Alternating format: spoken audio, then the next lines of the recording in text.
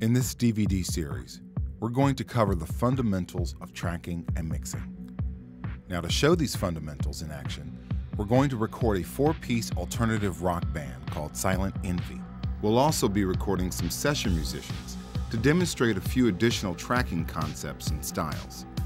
To show the variety of places that you can record your music, we're going to track the material in different locations. Now, one of the great things about computer-based recording is that you can take your project to whatever facility works best for you and the project. For drums and horns, you'll usually need a really great sounding room with great mics.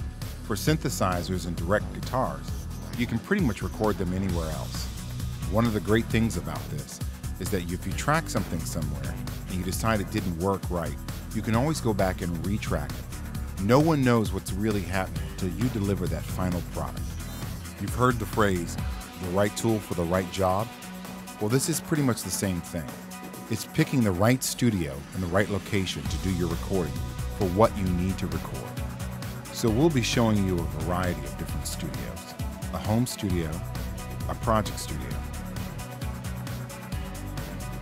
a medium recording studio, and a large recording complex. You can hear the differences in each one of the environments that we go to. Then, we'll mix a song back in my home studio, and finally we'll send it off to a mastering engineer in Hollywood.